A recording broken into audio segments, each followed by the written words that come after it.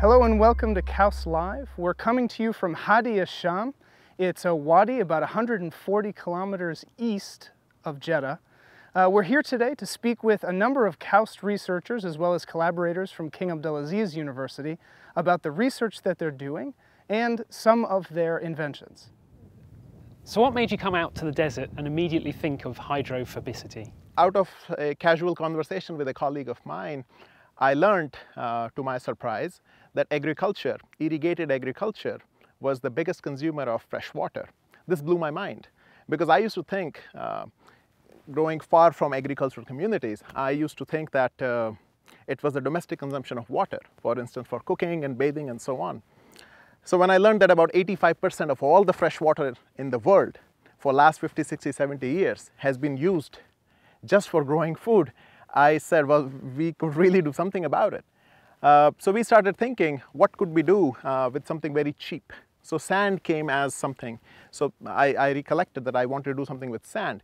So one obvious thing to do was my training. So where did hydrophobicity come in? During my postdoc, I trained with a specialist on hydrophobic interactions. So I used to think of hydrophobicity from a molecular standpoint. What does it mean to put a hydrophobic molecule inside water? What's the environment? Where does hydrophobicity originate, etc.? So with that kind of a base, we put some high purity chemicals which were very, very water repellent on sand, and we saw, aha, now we have a very water repellent sand. So we decided we could use it either as a barrier layer under the soil to stop percolation, or we could put it on top in consultation with some colleagues. And that really started working. But then the cost was still very high because this high purity chemical was 1 liter for $200. And then, my students and I, we were going on a bike ride to the King Abdullah monument and so on. And when we were coming back, I said, well, let's stop at Tamimi and buy some candles. So that's how, just out of sheer serendipity and just creative thinking, this came out. Yeah. And can you describe the journey from that moment in Tamimi with the wax to where we are now, where you can put your hand and touch the sand that is having such an amazing effect? It's been almost 2.5, 3 years. What we started was an operation in our lab where we were making, I don't know, 100 grams or so per day. Our maximum production would have been a kilo in a week or so. Now, this past year, we made 10,000 kilos of this material in our lab. What started as simple pot studies, now we are doing field scale experiments with a variety of crops, small plants and trees. Trees both of nutritive or food value and just for city greening applications. So I think we have come a few steps further from where we started. And although this is a special facility, the type of farm that this could be applied to is pretty much any in Saudi Arabia, isn't it? Absolutely. So the idea is very simple. When you're cooking food, let's say you're making pasta, and then after the cooking is done, you put a lid on top of your cooked food to prevent water from evaporating. This technology is so simple. It does exactly same function for you. You put our highly water repellent material, which we call either super hydrophobic sand or sandax, or maybe some new name in the future, on top, a thin layer. It just stops water from evaporating. It prevents the direct contact between the warm sunlight or a dry wind in dry areas from contacting the wet water. So there is more water in the soil. Yeah, in principle, it can be applied to small plants. Plants in the field, plants inside home when you're traveling. It can be applied to date palms. It can be applied to any tree around you, this tree around you. Why not? And ultimately, what are you hoping? What's your dream to achieve here? So we hope that this technology could be used for multiple applications, agriculture being one of them. The profits in agriculture are not very high, so as a result, we are targeting high value crops. So one thing has increasingly become clear during the course of last decade or so, as the global groundwater resources have been declining, especially in dry regions where the recharge is rather limited. So if you keep pulling water out, if you're over consuming, you're not recharging them.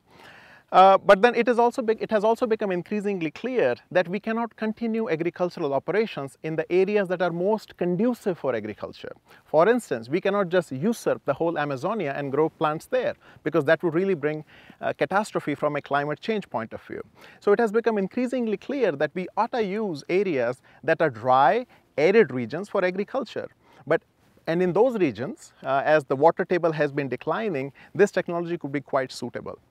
In addition to this, I think that in dry areas, you would like to have along your roads green corridors. You would like to have public parks and so on. So all those green vegetation would benefit from this technology.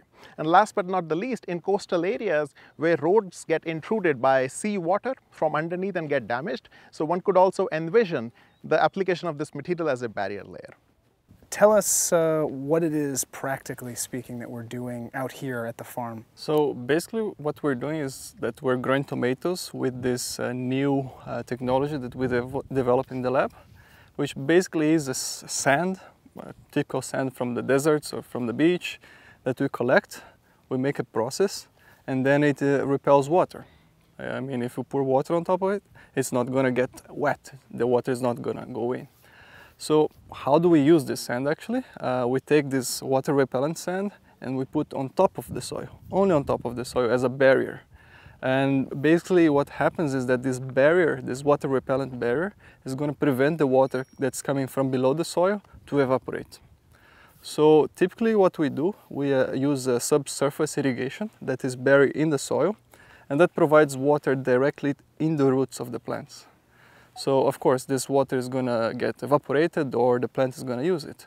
So what we're doing here is that we are reducing the water loss through evaporation directly from the surface of the soil, and we are providing more water for the plant to grow and to provide fruits and yields. How are you testing exactly the effects of the sand versus not using the sand? So basically we have several fields, and we have the fields with the hydrophobic sand, with different thicknesses, varying from 5 millimeters to 15 millimeters. We also have the fields with no sand at all, just the bare soil. And we're also testing with the common commercial technologies like plastic mulching. What have you found when you treat these plants with sand and give them sort of a normal amount of water? What are you seeing in terms of results? Okay, last year we tested 5 millimeters of this sand and compared with no sand at all under normal irrigation conditions. We're applying the same level of water for both the sand and the control fields. And basically we saw a 70% enhance in the fruit mass of tomatoes. And that was very significant, even with this minimum 5 millimeter layer of sand on top. Basically what we're doing is that with this half centimeter, basically, we reduce the evaporation rate by 64%. So that's just more water that stays in the soil and can be used by the plant. Have you tried salt water versus non-salt water? Tell us a little bit about that. Yeah, for last season we actually had half of the field was with saline water. It was about 10% of the concentration of seawater. And we also saw huge benefits of the hydrophobic sand. The way it works for salt water, it's basically the same. Since we are reducing the water evaporation from the soil, when water evaporates, it leaves the salts behind. It doesn't take with it as a vapor.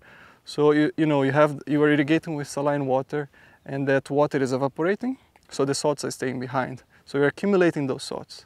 But if you have this layer of hydrophobic sand on top, that accumulation is reduced because, of course, we're having less evaporation, so less of the salts are going to get accumulated. They actually percolate down below the root level. So, the plant doesn't feel that much stress. So basically we're comparing like what is it better in terms of saving water? Is it to have, this 10% seawater, or is it better just to save fresh water?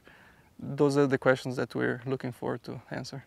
And I guess the last sort of obvious question is then, how does the fruit end up tasting? Have you seen a difference? Have you tried the tomatoes? Talk a little bit about that.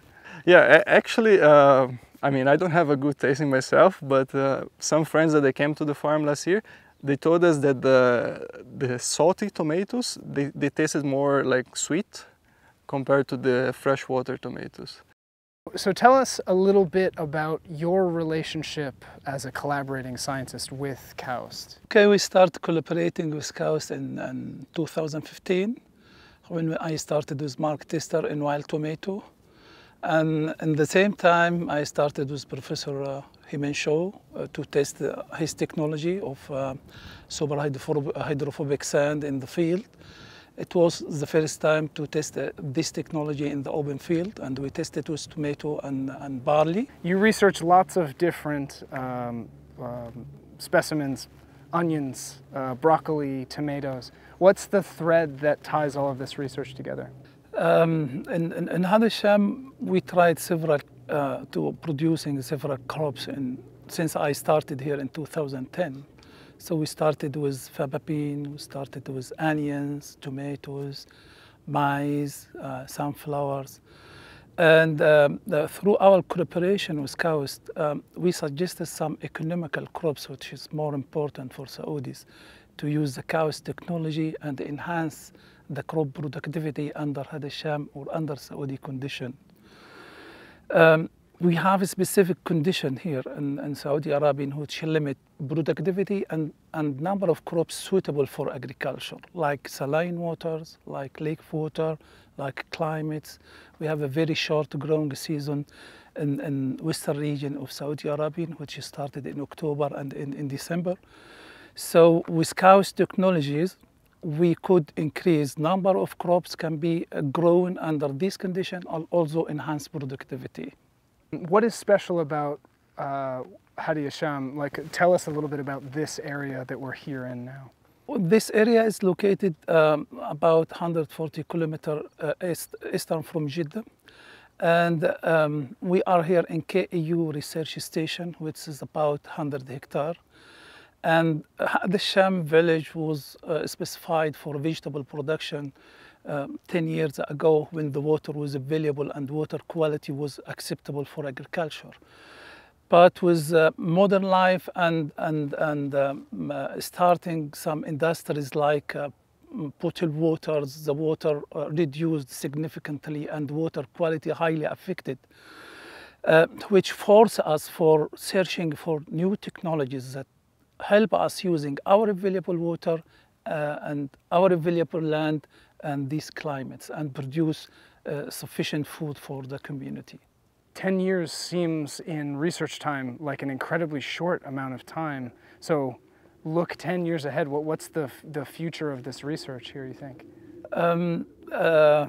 After 10 years, I think the science will help such areas of dry climates and shortage in water.